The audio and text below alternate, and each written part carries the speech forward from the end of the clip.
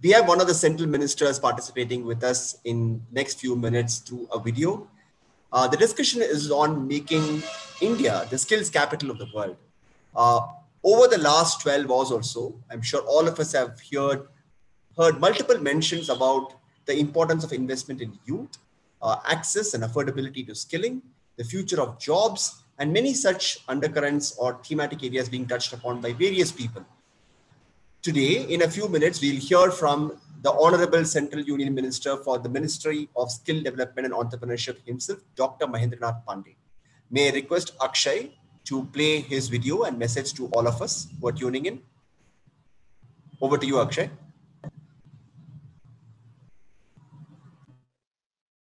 इस कार्यक्रम में उपस्थित समस्त अतिथिगणों, उद्योग जगत के समस्त बंधु, नीति निर्धारकों, पैनल वक्ताओं, मीडिया के समस्त बंधुओं, आप सभी को मेरा सप्रेम नमस्कार। मुझे प्रसन्नता है कि आज के इस महत्वपूर्ण अवसर पर मुझे भी सम्मिलित होने का अवसर मिला है। जैसा कि हम सभी जानते हैं, कोविड-19 ने विश्व स्तर पर अर्थव्यवस्था को नुकसान पहुंचाया है। इससे उभरने के लिए विश्व स्तर पर सभी अपने अपने उद्योगों के विकास और मांग को बढ़ाने के लिए पूरा प्रयास कर रहे हैं। इसी क्रम में हमारे आदरणीय प्रधानमंत्री श्री नरेंद्र मोदी जी ने भारत की अर्थव्यवस्था को आगे बढ़ाने के लिए आत्मनिर्भर भारत का एक महामंत्र दिया है, जो भारत की कुशल कार्यबल की उपलब्धता पर निर्भर है। भारत को विश्व की कौशल राजधानी बनाने के उद्देश्य से हमारे माननीय प्रधानमंत्री श्री नरेंद्र मोदी जी ने 15 जुलाई 2015 को विश्व युवा कौशल दिवस के मौके पर स्किल इंडिया मिशन की शुरुआत की थी। स्किल इंडिया मिशन का उद्देश्य सिर्फ नौकरियों के लिए किसी को तैयार करना मात्र नहीं, बल्कि औपचारिक कौशल के लिए वहन की गई सामाजिक आर्थिक गतिशीलता के साथ उन्हें सशक्त बनाना भी है। हमारे युवाओं को सशक्त बनाने के लिए हमारा स्किल इंडिया कार्यक्रम देश के कौशल विकास की जरूरतों को पूरा कर रहा है। स्किल इंडिया मिशन के द्वारा हम राष्ट्र के आर्थिक विकास को नई गति निरंतर प्रदान कर रहे हैं। एक मिशन ही नहीं, बल्कि भारत को आर्थिक पथ पर दुनिया में आगे बढ़ाने वाला एक आंदोलन है। स्किल इंडिया मिशन के द्वारा ही हम आत्मनिर्भर भारत की एक मजबूत नींव खड़ी कर रहे हैं। इस मुश्किल समय में ITI एवं JSS संस्थान पूरी प्रतिबद्धता के साथ अपनी रिसर्च और इनोवेशन के माध्यम से कोरोना के खिलाफ अपनी जंग में अहम भूमिका निभा रहे हैं। ITI बरहमपुर ने UVC सैनिटाइजर, ITI कटक ने ऑटोमेटिक सैनिटाइजर जैसे डिस्पेंसिंग मशीन बहुत ही योग्य उदाहरण के साथ विकसित किए। इसके साथ साथ JSS और अन्य संस्थाओं ने विशेष प्रकार के रोबोट, सौर चालित sanitiser machine, PP kit, mask आदि का भी बड़े पैमाने पर निर्माण किया है। कोविड-19 के इस मुश्किल दौर में अब तक हमारी संस्थाओं के सहयोग से लगभग 80 लाख से अधिक मास्क का निर्माण करके जरूरतमंदों में वितरित भी किया गया है। साथियों, हमने सरकारी और निजी संस्थाओं के बुनियादी जो ढांचे हैं उनका निर्माण करते हुए देश में मौजूदा संस्थानों को उन्नत बनाया है। इसी का परिणाम है कि देश भर में स्थित 25,000 से अधिक संस्थानों में युवाओं को कौशल प्रशिक्षण दिया जा रहा है। हमने पिछले 5 वर्षों में 18 राष्ट्रीय कौशल प्रशिक्षण संस्थान खोले। 18 कौशल प्रशिक्षण संस्थानों में से 8 संस्थान मात्र केवल महिलाओं को प्रोत्साहन देने के लिए महिला सशक्तिकरण को बढ़ावा देते हुए बनाए गए।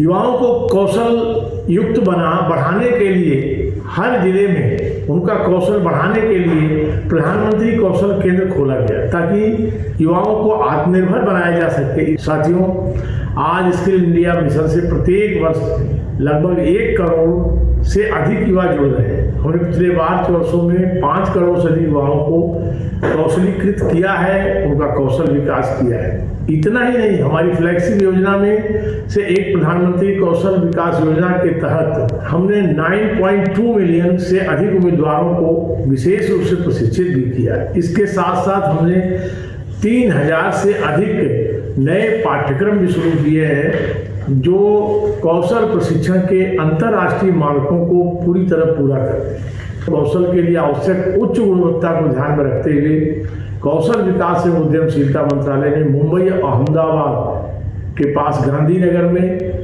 भारतीय कौशल संस्थान बनाए जाने की घोषणा की और उसकी शुरुआत भी कर दी। यह संस्थान के देश के IIM और IIT के कद और प्रतिष्ठा के अनुरूप उच्च स्तरीय होगा। साथियों, हमने Singapore, UAE, Japan, Canada, Australia जैसे देशों के साथ साझेदारी की है ताकि देश में कुशल कार्यबल के लिए कौशल क्षमता का निर्माण किया जा सके और उद्योगों के अनुसार कुशल कर्मचारियों की मांग को भी पूरा किया जा सके। साथियों, अंतर्राष्ट्रीय प्रवासी आबादी की मदद करने के लिए हमने वंदे भारत मिशन के तहत लौटने वाले नागरिकों की स्किल मैपिंग करने के लिए स्वदेश skill workers arrival database for employment support इस नाम से पहल स्वदेश के रूप में की है। इस पहल का उद्देश्य योग्य नागरिकों का उनके कौशल अनुभव के आधार पर डेटाबेस तैयार करके भारत के अंदर और विदेशी कंपनियों की भी मांग को पूरा करना।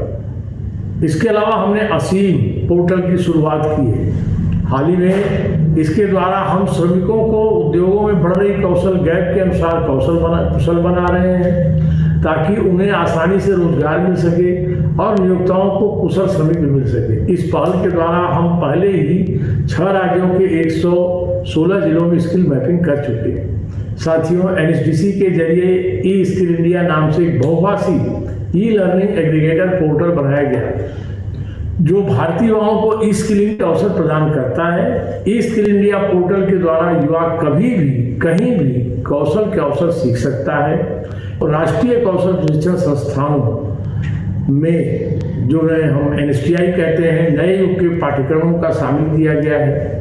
इसमें internet of things, smart health care, internet of things, smart city, 3D printing, drone pilot, solar technician, geo informatics जैसे कई अन्य पाठ्यक्रम शामिल हैं। इसके बदौलत ही दुनिया के सबसे अग्रिम कार्यबल में भारतीय कार्यबल को जगह मिलेगी। मैं आप सभी स्टेक होल्डर्स और उद्योग भागीदारों से स्किल इंडिया मिशन को आगे बढ़ाने एवं जन जन तक पहुंचाने के लिए अपना आग्रह करता हूं। हमारा अब सभी का एक ही प्रयास होना चाहिए कि देश का हर युवा आत्मनिर्भर हो। साथियों, मैं आप सभी को विश्वास दिलाता हूं कि हम किसी भी मुद्दे को हल करने के लिए दृढ़ संकल्पित हैं। हम अपने प्रयासों से आत्मनिर्भर भारत के विजन को साकार कर सकते हैं और भारत को विश्व की कौशल राजधानी बनाने के श्री नरेंद्र मोदी के सपने को पूरी तरह साकार करते हुए भारत को विश्व की कौशल राजधानी अवश्य बना सकते हैं। मुझे यकीन है नए मॉडल और बेहतर प्रयासों के साथ हम एक नए भारत का निर्माण करने में सक्षम होंगे। आप सभी को एक बार पुनः नमस्कार के साथ जय Hind.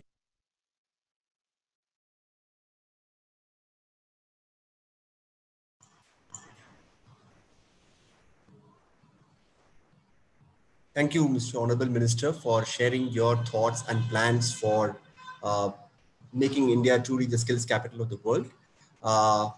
Thank you, the team, for helping us manage this.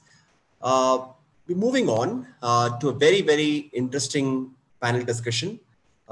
3 eminent folks who have been deeply engaged, interested, and vested in a variety of ways on ensuring that we are able to reap the demographic dividend of India. It's my pleasure to welcome the moderator for today, Abha Thorat Shah, Executive Director for Social Finance at British Asian Trust, for her to introduce the panelists and kick off. Over to you, Abha.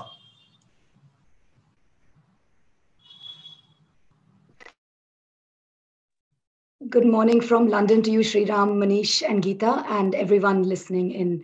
And a very, very happy Independence Day.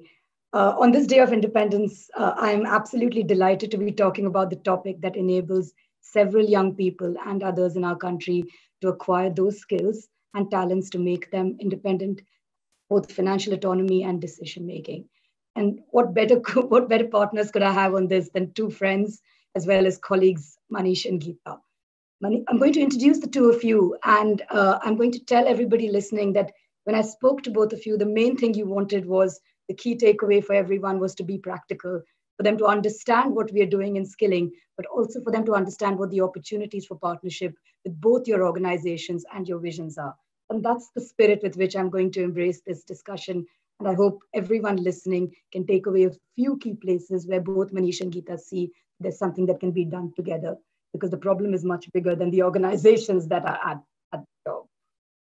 So Manish, first you. Manish is the Managing Director and Chief Executive of the National Skills Development Corporation. And during his tenure there, he has been looking at how to improve the quality of private sector delivery of skills. He's also from the World Bank and, of course, part of our Indian Administrative Services as well. Welcome, Manish. Geeta, a friend and colleague for many years, country director of the Michael and Susan Dell Foundation, key players in education as well as the livelihood space. And their foundation has funded many stellar organizations in the livelihood space, including LabourNet, Blowhorn, DRF, WorkX, Magic Bus, and several others. On this, the topic of our discussion, as you know, is making India the skill capital of the world. Very, very big claim and a tall one. And as I understand, 70 million additional individuals of working age are coming into our workforce every single year. And by 2023, that's the number of people we're expecting in the work phase. With that, what is your vision, Manish? I'm going to start with you. Position India as the skilling hub in the world, and where are we going to take it from there? Yeah, thank you so much, Abha. I think when we look at the vision, I think there will be several parts to it. India is a big country, and while we are a country, we are also a continent. 1.3 billion is the population of the whole of African continent, in a way. So when we get on to talking about skilling, the whole range on which we are operating, we need to understand that. Also, I think the fact that in some of the sectors we are leading and we are actually doing quite well. In others, we would need to do much more. I think that realization is also important. So if you look at the NSDC, we operate through sector skill councils, which are led by industry leaders. And each of these councils actually have an insight to their respective industries. So it's healthcare, IT, ITS, retail, gems and jewelry, so various kinds, and each of them contributing differently to the industry. I think when we look at a vision, when we look at IT, ITS, I think we are quite ahead. And globally, if you look at some of the leaders, some of the leaders in the world in IT is people who have been educated in India, whether it is Google, whether it is Microsoft. I mean, this is Indians who lead it. So therefore, we need to acknowledge this fact that India's system has led to skilled people actually leading global companies at this point of time. But that's in certain sectors. And there are other sectors where we need to do far much more. Perhaps sectors that we have called in the past less aspirational because of, I think, our intrinsic, let's say, I think traditionally, if you look at it, we have been very good at skills. Go back to the Ajanta cave, Ellora cave, or you go back to any point of history, you'll find Indians were very, very skilled people. But I think at some point we lost to regular academics. I think confused between the two, and the fact that they are conjoined and that you should not separate the two, that's something which we had lost. And now with the new education policy coming in, you'll find that this is again being emphasized. And globally too, with the digital changes that's coming across sectors, I think the need for skilling in the sense that you must become relevant to the global market, you must be relevant to the domestic market, that as a knowledge has come about. So I guess both from education policy side, as well as the sector leaders who are influencing the whole skill agenda, from every perspective, I think we are moving towards skills with focus on quality and focused on industry.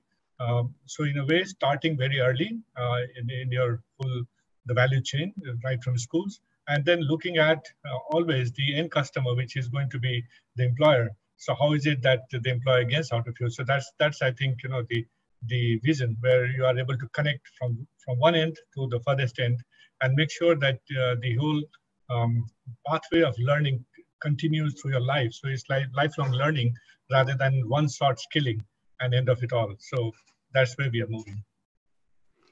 Excellent. Thank you, Manish, for setting the context, the historical background of skilling, and perhaps the disjoint between education and skilling that came some way, and it's now going to be readdressed.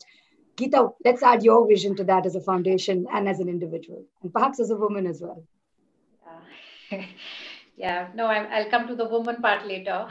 But coming to, yes, I think from the foundation and our perspective, just to add to what Manish says, I think India is definitely poised to be the next skill capital. I think all the, the right moves and the steps are being taken in the right direction. In fact, today as I was thinking about it, and I said, if we were to really make it big, and if we were to establish India in the global marketplace, I think we have all factors going for us. So if you look at land, labor, capital, entrepreneur, the land is our, 500, actually 700, 800 million workforce, people who can be in the workforce. The participation is half. I think the labor is really the willingness and the aspiration. I really think one good thing going for India is that our youth, our population is aspirational. So, the hope isn't given up. So, plus the ability to make the effort to reach your aspiration. So I think that's there. Capital, the government is a significant source of capital for this. The whole push behind Atmanirbhar Bharat, Skill India, all are again significant investments going in. But also private capital is coming in. So I think to Manish's point, skilling India is not just the Skill India mission, it's the entire education spend, whether from the government or the private sector, it's the higher education spend. So we do have a significant size of the industry from a capital base. Of course, it can increase. But really, I think what is missing and where we can step up is the entrepreneur. I think Skill India has to move beyond the government into the private sector, into the hands of the entrepreneur. If we look at our software revolution, our telecom revolution, our data revolution, government has been a very strong enabler of it. But really the leapfrogging has come when the private sector and the entrepreneurs have stepped in. So I think the mindset shift from being a service provider and a training provider to being an entrepreneur is one thing that we should now focus on. And I think the timing is right. Excellent. Manish, do you want to respond to that? Government's given the push, we should take the pull. Yeah, I think if you look at it globally, skill is a case of market failure, usually. The private sector doesn't skill people because as a firm, if I skill someone and that knowledge becomes public, then my competitor is likely to take that away, pulls that person away. So that's the reason why globally government has always stepped in to skill. But that's not true when something grows exponentially. So if you look at ITS sector, and when it began to grow in a massive way in late, let's say, turn of the century, then you would have noticed that each of them actually opened their own training centers. You had Aptech, you had various kind of, Wipro had his own training centers, so I had Infosys and various others. So I think in part, this is a combination which requires government to step in and actually lead the way. But private sector has to come in at some point and, as it begins to flow, take that direction upwards. So it's a combination which works. And it's not either or, it's actually a case of a market failure where therefore government first has to come in, create that confidence, and then the private sector takes over. So I think it's the second phase that we're entering into now. Excellent. So as we talk about market failure being readdressed, government taking leadership, we have several partners on our audiences, and I'd love for you both to tell those partners what opportunities are there, some practical ones, Manish and Geeta, where all of them can reach out to you and work with you, both industry partners, foundation partners, and all others as well. Manish, do you want to go first? Okay, sure. Yeah, I was waiting for you to decide who you want to go first. So for me, partnership, we have almost 650 different private partners as of now, who run about 10,000 centers for us across India. And we skill about 5 million people every year through these partners. When we look at opportunities, actually endless in terms of how would you like to do business. You could focus on a particular sector, or you could be multi-sectoral, and we have capacity for helping in all of them. Our sector skill councils over time has created a very strong, I would say, qualification packs and national occupation standards, which implies, and there are about 2,400 plus that we have created over time on 36 or 37 different sectors. So if you are training a mason in Nagaland and you're training a mason in Kerala, there's a kind of standardization of what are the competencies that we're going to impart. So these are knowledge which you could share with you. And there are different types of partnership that we engage into. One could be purely knowledge-based, that you want to just exchange knowledge. And we have done that with foreign countries too. For example, we are deeply associated with Singapore on that. We take knowledge from there. But you could actually think about investing, and we help people to channelize the investment in ways that you gain. There could be investments of the types which, for example, partners from Japan make. So therefore, there is a need for the technical internship training program, specific type of skills in Japan. And we ensure that quality people of that type get skilled here through institutions that we know, and you could create partnership with them. And then they go out to work for Japan for maybe 3 years as interns. Similar kind of partnership we are evolving with UAE. We have 513 partners who operate globally, and they send almost 40,000 blue-collar workers across the world now, including some of them in very high-tech things, which could be related to construction, could be oil and gas related job roles.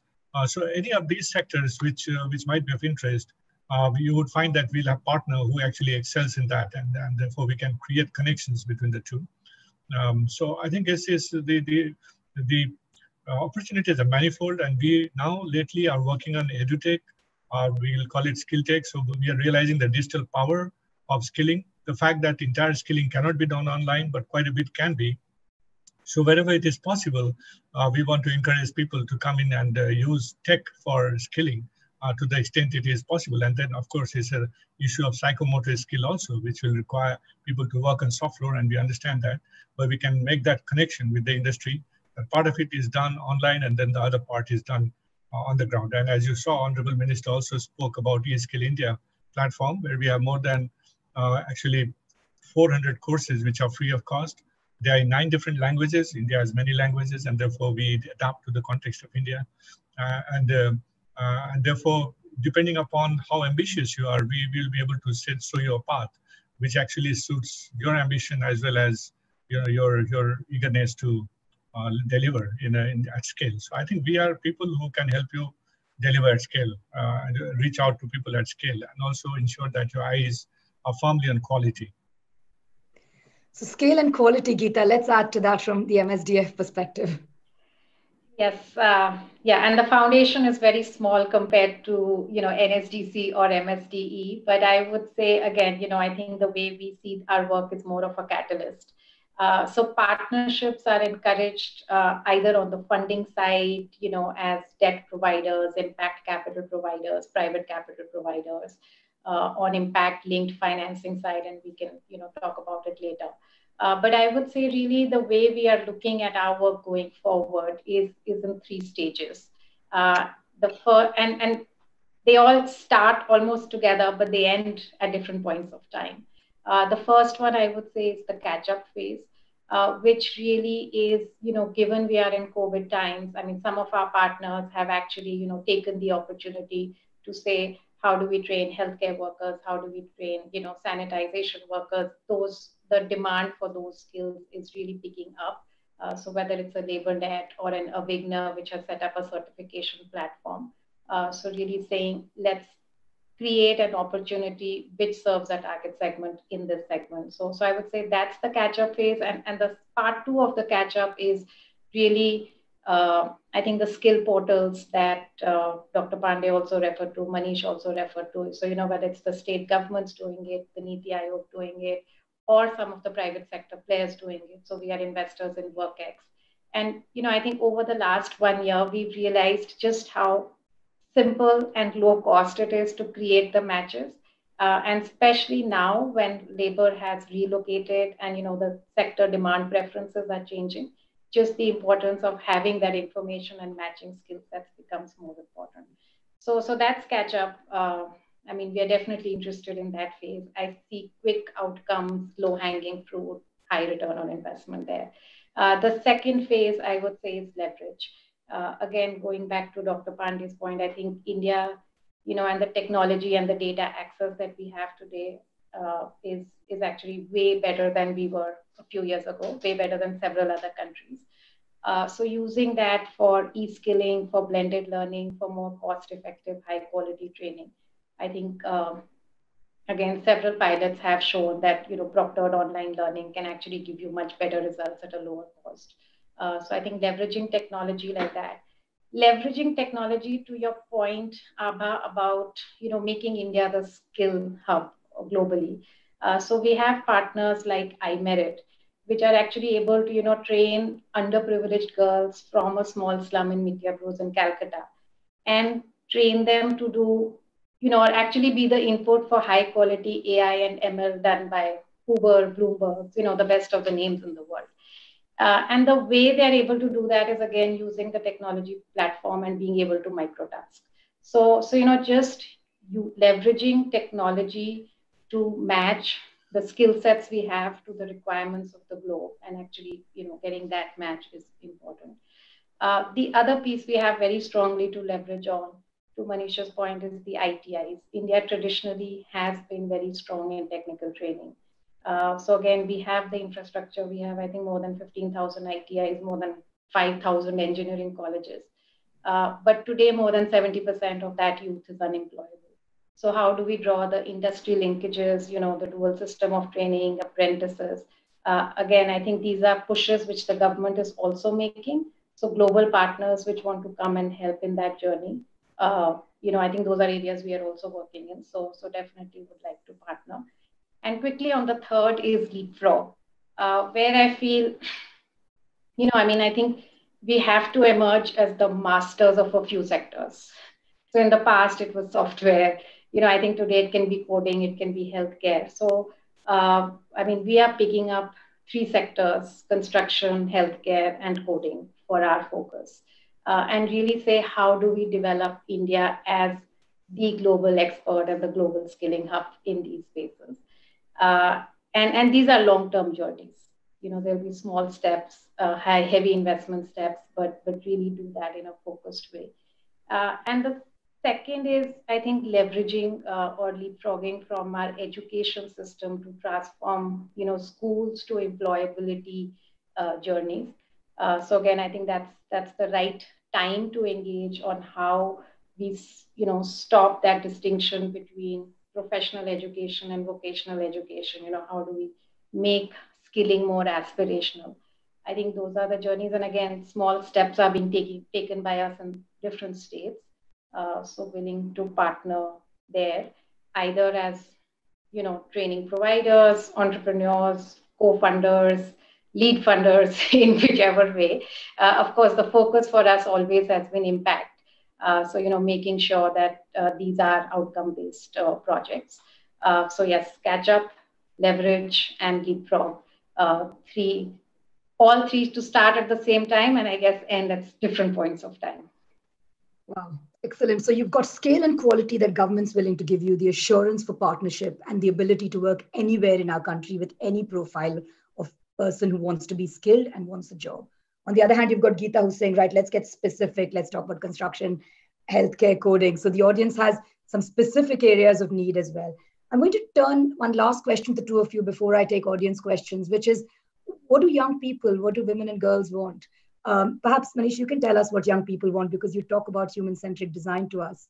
And perhaps, Geeta, you can talk about point on women and girls. So let's put our person we are trying to serve in the middle of this conversation before we turn over to our audience. So I think the way people look at job now and the way they look at the future is very different from maybe one generation back.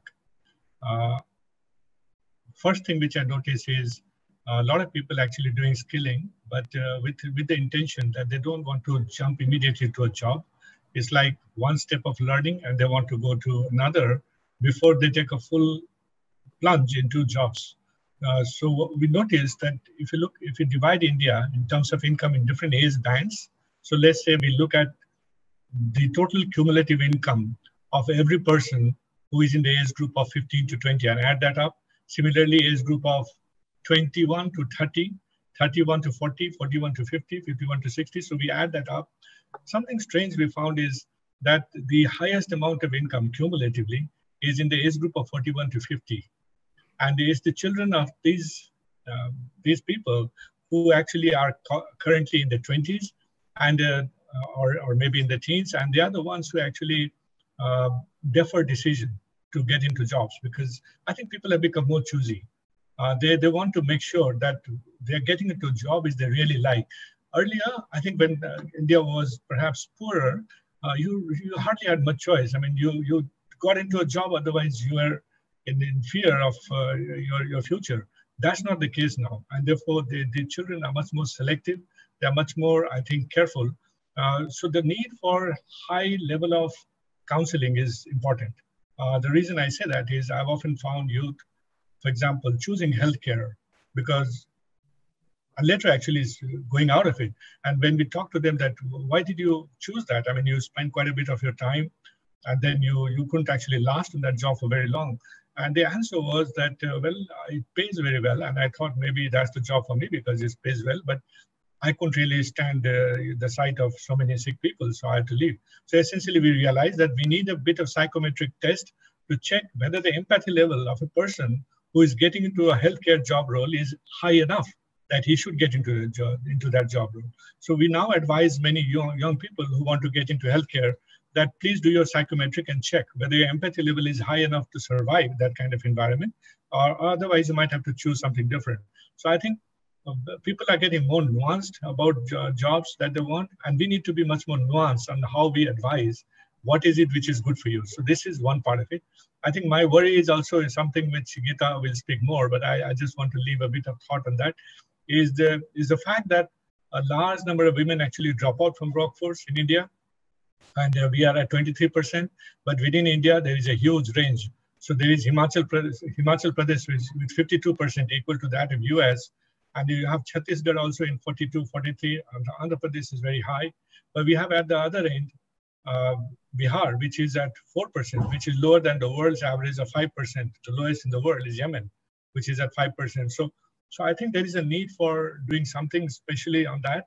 And I see the potential of doing something specific for women labor force participation increase using the digital platforms, because that has the ability to reach into homes without challenging social systems, and then skilling people and also providing jobs through digital platforms so that you economically empower women before you talk about social empowerment, which perhaps is a much more complex task. So I just want to leave that thought, and over to you, Geeta. Yes, Manish, I think the fact that we are the 9th lowest in women labor force participation is actually, I think something we should definitely address. And it's interesting when we think about the entire working population of, I don't know, the number ranges from 400 to 465 million. And this is all pre-COVID, of course, in the last few months, it keeps changing. But I was thinking, for us, the rounding off is 65 million, which is almost what the population of a Germany or a France. But I mean, that whole 465 million people is broken up into several different segments, and, male, women, rural, urban, and each come with their own set of aspirations. So in fact, we had recently, and of course, a lot of the work that we've done is only with the low income population. So we had recently done a survey of informal sector gig economy workers. And it was interesting to find out that, when a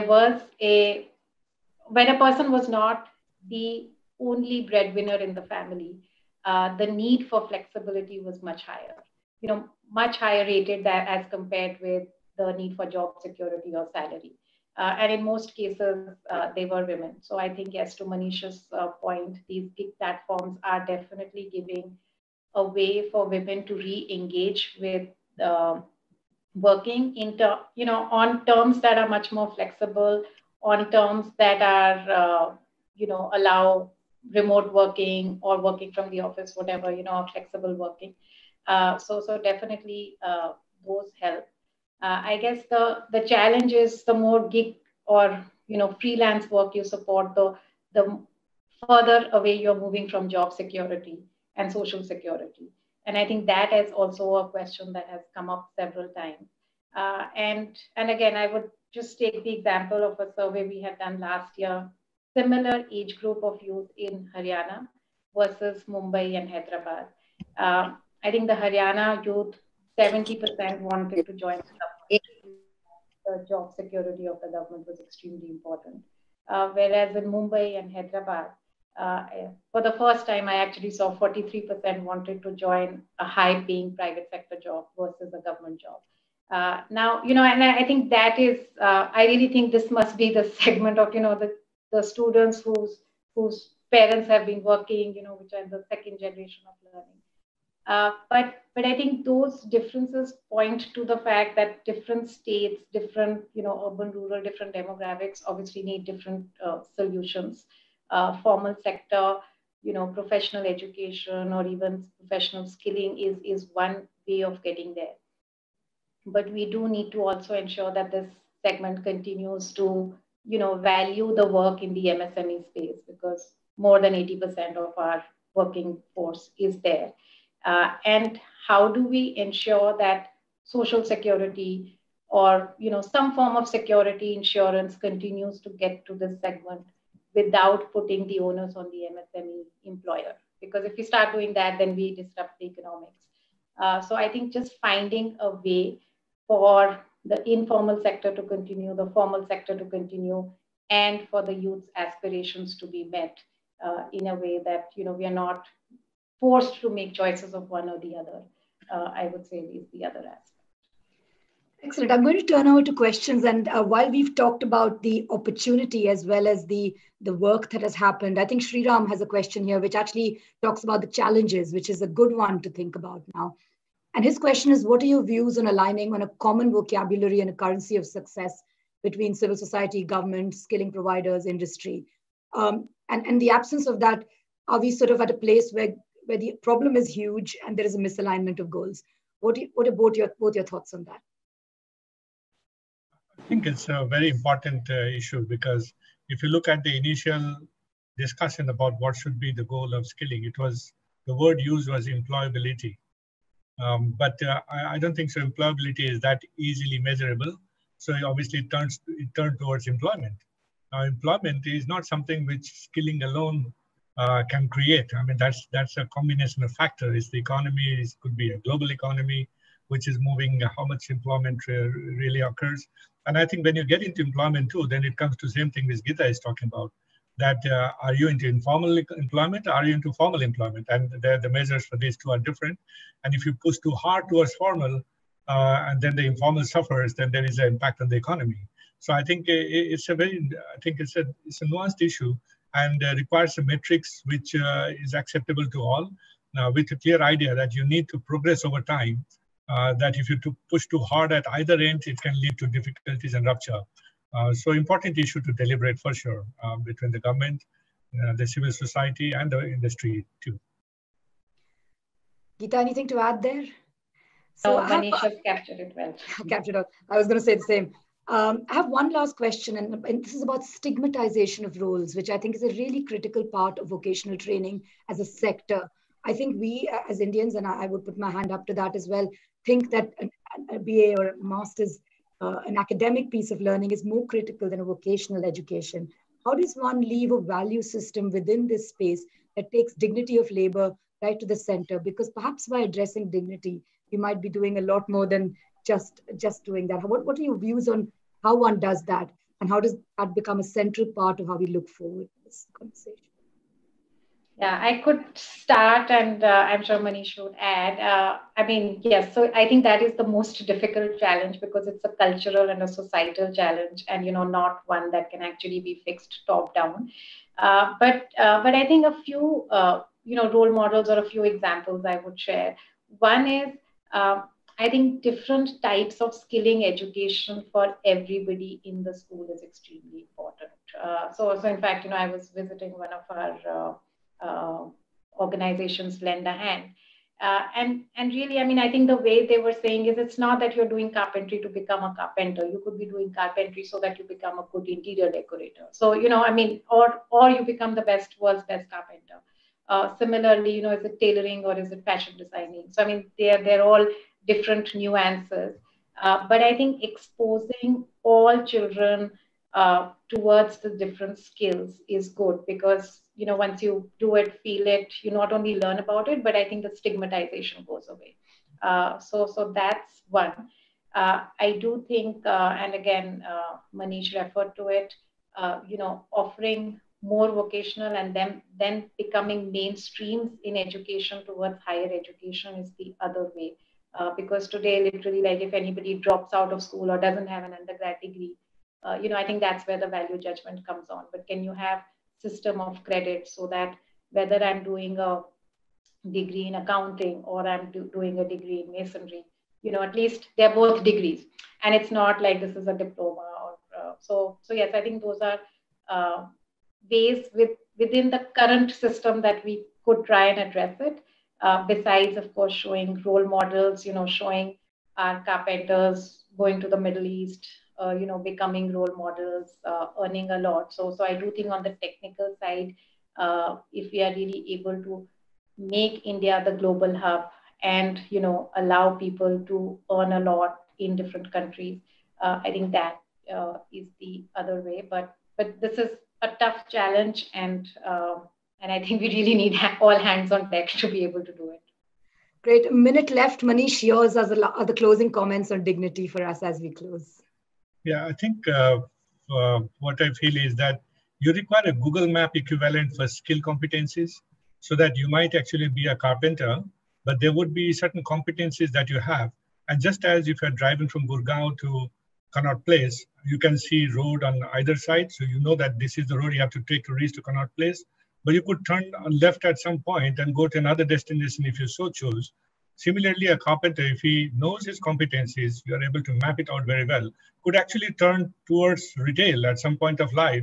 And we'll know that, okay, I have 5 competencies which matches that, So I think once you create those kind of maps, and people can actually travel around different job roles, depending upon, their situation in life, it'll make things much easier. At the moment, we I think, create very rigid lines, and then that makes things difficult. So breaking down into competencies which enable people to become mobile, that's something which we are working on at the moment.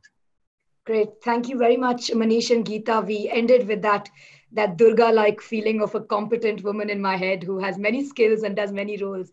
And Sriram, hopefully with that brought humanity to that discussion on skilling to you. Back to you. Thank you. Thank you so much, Abha, for facilitating this discussion. And thank you so much, Manish, and thank you, Geeta, for taking the time out to join us and providing your insights. Definitely, while the problem is very large, deep, and complex, we're confident that we will be able to work together towards a more constructive solution in the years to come.